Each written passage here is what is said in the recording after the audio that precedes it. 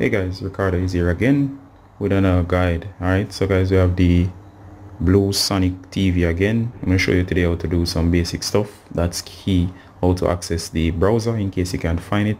Also to find the file manager, the calendar, and some other common features. Alright, so go ahead and find your remote. Go ahead and hit home.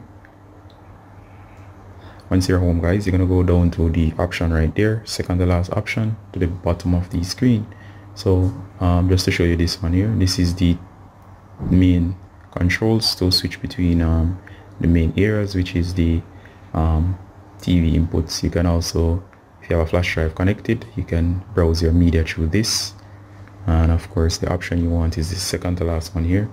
As you can see here, guys, here you'll find all your apps.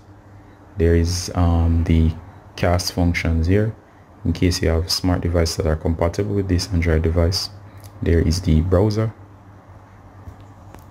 From here you can go ahead and browse the internet, file manager to browse your files. So let me kind of give you an idea of the file manager here.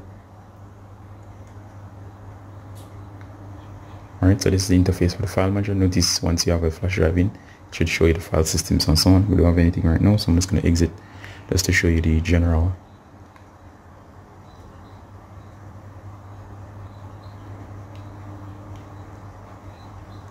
To show you the general file manager. Alright, so browser is here, and of course the calendar is also here. You can check out and set your schedules if you so wish. You can find all apps here as well.